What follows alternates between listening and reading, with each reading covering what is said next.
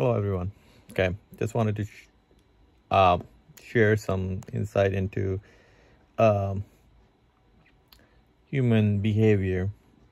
Now, a lot of people, if we win a lottery or if we win, you know, if you get some money, whatever, working in, you know, uh, just imagine that you just run into some money or you have some money in your account. A lot of people are going to tend to spend it on some kind of product. Um, they are not going to invest it. The reason for that is because we all want something that we can touch, feel.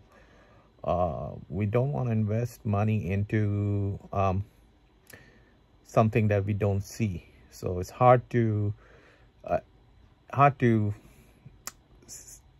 sell people into um, intangible products versus tangible. So people see something, they touch it, they feel it, is easier for you to sell it. So that has always been the case. A lot of people, for them, if the thing is not in front of them, they don't see it, they're not going to take their money out and invest or put it in there. Like a lot of people, if it wasn't for the 401k, a lot of people won't be putting their money in stocks. Okay. For a long time, I've been the same way. Investment is not something that everybody understands. You have to have an aptitude for it, but a lot of people don't, and they don't understand how stocks or any investment works. So, um, and I don't believe in, putting your money in a wrong investment. That would be the worst thing you can do. And there are a lot of scams and a lot of that, but you have to filter them out. You have to literally, you have to know,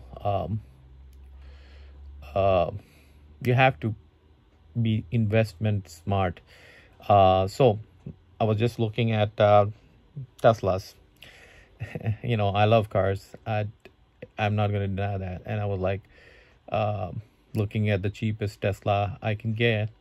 I saw one for $29,000. I can get it.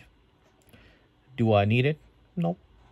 I have plenty of cars, don't drive it. I just wanted to have a Tesla.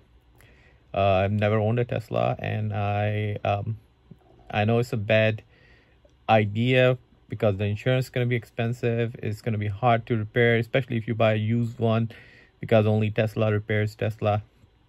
And out of warranty is probably not going to be a good idea.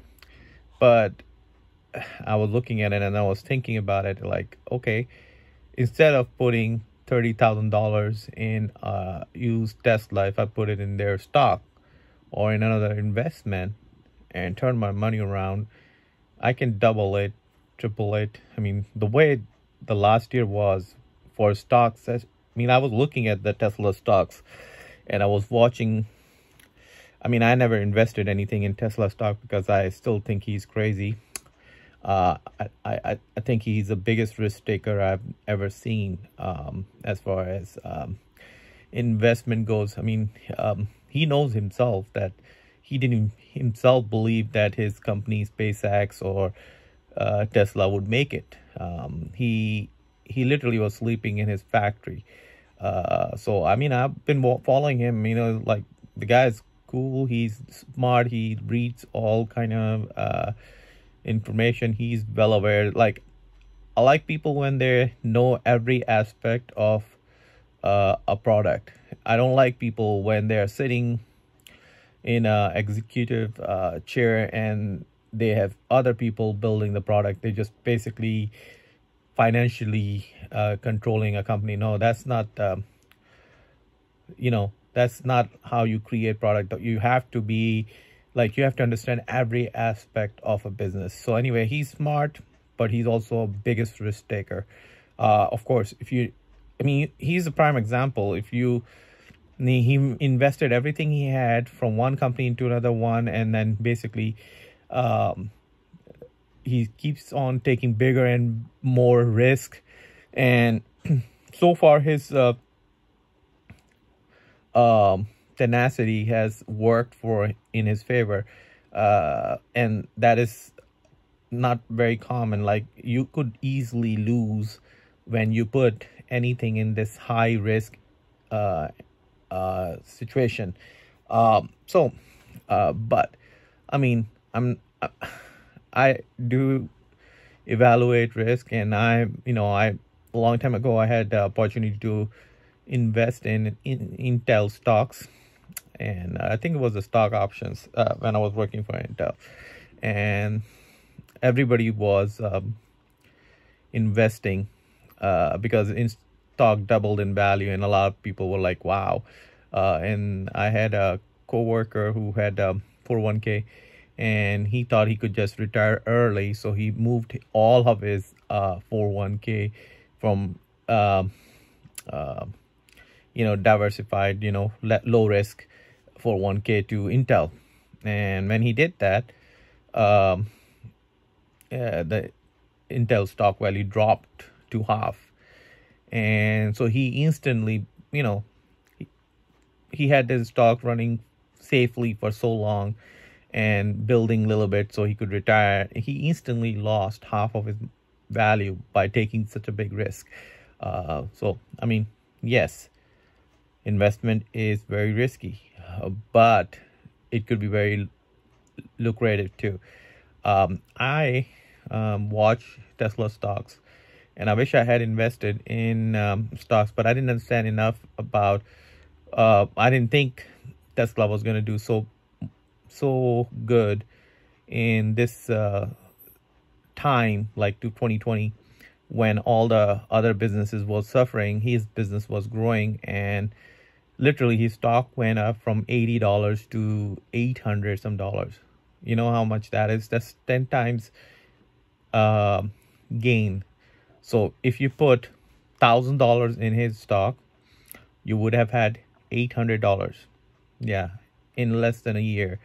That's a huge return. I'm like, I don't know of any other bank or anything like that. And everybody, like, there are a lot of people that knew they would have invested. People who did invest, they were high risk taker, and they basically benefited from the risk that they took, and that's why a lot of people follow him. What you call like a cult, because they know just by following him, by being in his shadow, they can be very successful, and they're not wrong. But then again, high risk, high rewards come from by taking high risk. So you have to balance it out. So I mean, some people are like, once you have a bad experience with investment, you lose some money, you will be very shy of investing your money. So try not to lose your money. Invest in ideas that I mean, I don't know. It's just very hard to say. You need to be well aware of what is going on. So when you're investing in Tesla stock, you believe that Tesla is going to deliver the products that they're promising, right? They're banking on fact that they're going to have a battery that's going to have a very high energy density. He's building his own batteries away from Panasonic. He wants to have full control over his production. He doesn't want to buy anything from anybody, and so far he had a very good relationship with Panasonic. So I mean, the guy worked his deals with, like, he bought an old Toyota factory, worked in there. I mean, like, he started with Lotus. I mean, roaster tester. Roaster was a very small project. He sold not many roadsters, then he sold a lot of Model S, then no Model 3, Model X, Model Y. I mean, doesn't like to give money to dealerships like every other manufacturer. He has his own dealership. So point is, he built his own supercharging network. Initially it was free, now he's charging. So and I'm pretty sure he's charging more than what he's paying, because he's probably paying commercial rates, and he's definitely charging more. So initially lost money. Now he's probably making money. So he's not, no, Teslas don't really have any free supercharging anymore. They used to. People who were original Model S buyers, they did get that. And I was like, how in the world he's doing that? Of course, he had the government funding and he was subsidizing the electricity to gain more adoption. So he wanted, I mean, it's the same thing. Like, imagine, I mean, I've had electric cars and I always liked technology, and I just never execute on my ideas the way he's executing on his ideas. Like, electric cars, you know, been around for a very long time, and the guy took that idea and he basically turned around the electric car industry by making those cars efficient. And you know, when he got into it, I mean, I was watching that too, when before he got into the electric cars, he, like, before Tesla, there were people actually doing it as a hobby. Like, they were converting their trucks, old pickup trucks or cars, with DC motors, charge controllers, not charge controllers, just DC to DC converters. And I have 2 of those projects purchased myself. So I really wanted to build my own electric car. Once you have the drivetrain, like the DC motor, you just couple it with the transmission on any car and put the DC to DC converter or DC or inverter, that like a motor controller, DC motor controller, and then have batteries, and you're done. I mean, it's not very complicated to make a electric car. They're very simple. So if you didn't know, Elon actually builds every part of it, from motor, the body, inverters, the batteries. So guess what? He makes profit on every single item. Instead, if you actually purchase it from third party, like most of the manufacturers do, like Toyota doesn't build everything. They buy parts from here and there. So they try to make it so that they make money, but at the same time, they don't have the full control over everything. Of course, they're big, so I'm pretty sure now the suppliers have a very good relationship with them. But I mean, think about it this way. Toyota didn't even want to take the risk of making a Supra, because they looked at what their previous stats of Supra was, and they didn't sell that many Supras. So Toyota wants to make Camrys, Corollas. They want to make the cars that they sell, they make a lot of money on. Supra was not something Toyota was going to bank on. They were going to make it for a concept, but they were not going to make a lot of money because they're not going to sell that many. For them, it's just a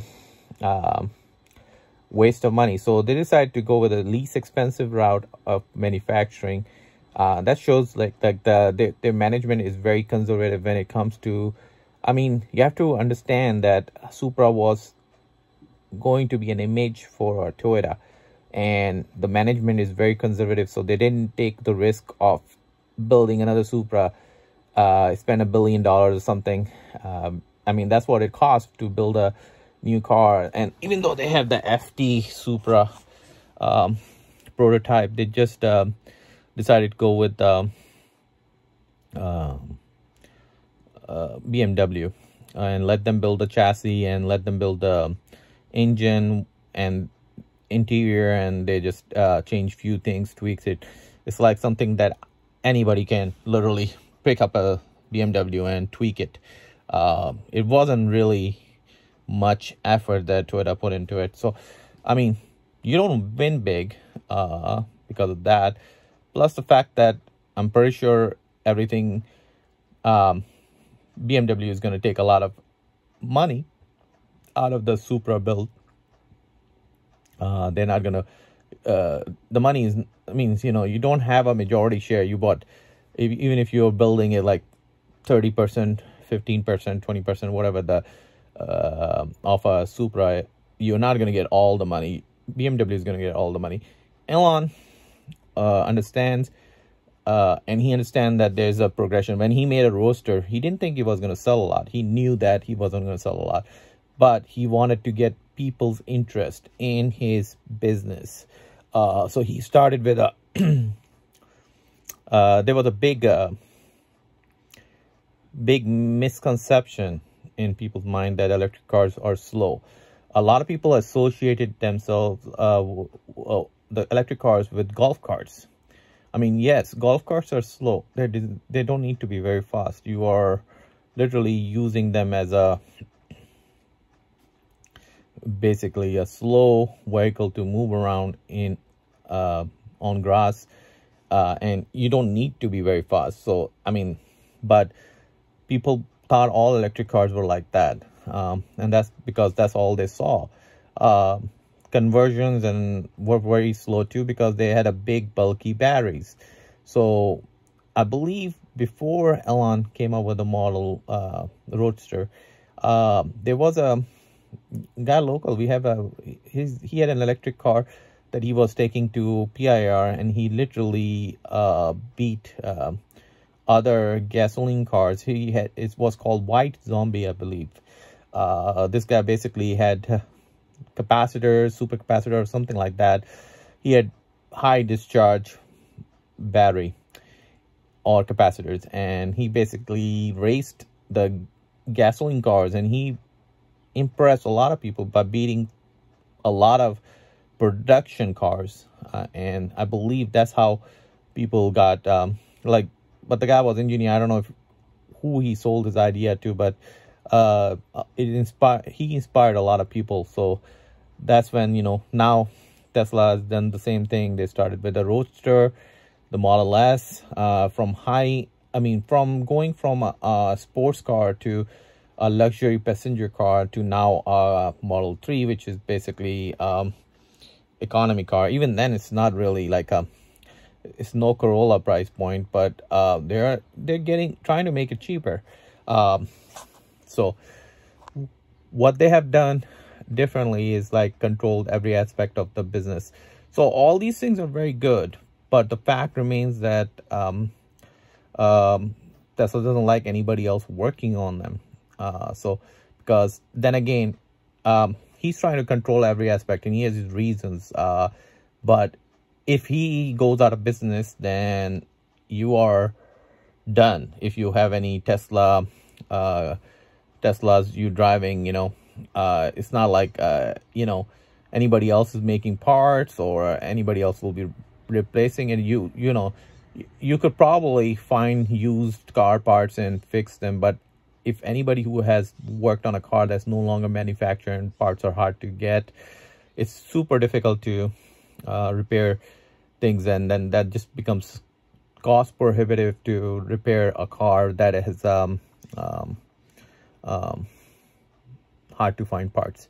So the point is that yes, it's a good idea to control certain aspect of business, because you can have control over the quality, but that doesn't mean you shouldn't trust the third party to chime in, and it helps, but he likes to keep all his profit. I mean, it's not like it's a money decision. It's like if he repairs his Teslas, then he gets all the service money. If he makes all his parts, guess what? He gets all the parts money. And if he's doesn't use dealership, guess what? That's kind of marketing, right? So he keeps all that money too. So I mean, very risky, but at the same time very rewarding. And my point is, I mean, I'm not saying go buy his stocks, but I'm just saying, and I don't even know at this point, if he's going to deliver on what he's saying. And even he doesn't know. Of course, he's pushing his employees or engineers that he hired to deliver on the batteries. And of course, he's concerned about the progress and everything, the same way when he pushed the engineers to build the rocket and all that stuff. So the point is, it's not that easy to be an investor, like, you have to look at all the facts. You can't just put your money in Tesla stock without understanding the guy at all. I mean, if you don't know anything about Elon and you just put your money into it, you're an idiot. Don't do that. So study whatever you want to invest in. Same is true for crypto. Do not put your money into some crypto because it's gone up 8 times, 10 times, or 100 times. You just don't want to do that. You want to do your own research and understand what the crypto is based on. Look at other factors. My main factor is looking at the market cap, but that's not a guarantee. But generally, decreases the likelihood of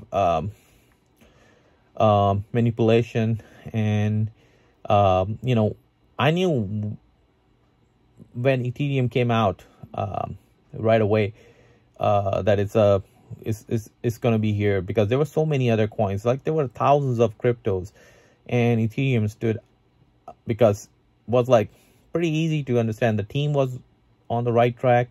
They had good intentions, and it was a good coin. They said they were going to be decentralized. They're going to be ASIC resistant.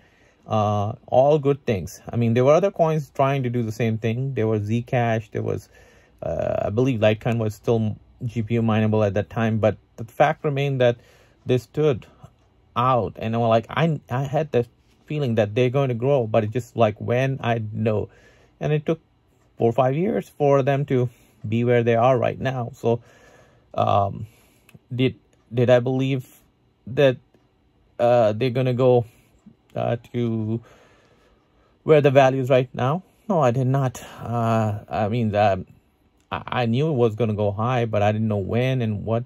Eventually, it did. So, do you know if it's going to do the same thing again, like 10-time increase in another 5 years?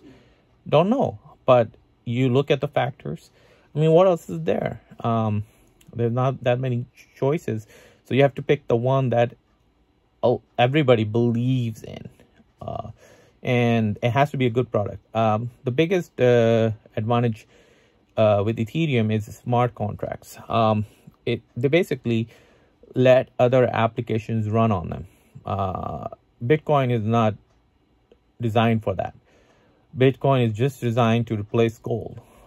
They're basically finite number of Bitcoins, where Ethereum is not finite. So these are the basic things. I mean, there are other details too, but you need to know those things before you put your money into it. And for some reason, I have a pretty good sense of investment. I don't put my money into things that I don't understand very well. So so far, even I didn't even lose any money on stocks even. So when Intel stock, my coworker lost half his 401k, and I cashed it out. They were saying don't cash it out, just ride it, and it's gonna be better. But it kept going down and down, and I cashed out right away. I was out, even though I could have stayed. I mean, it's like it wasn't like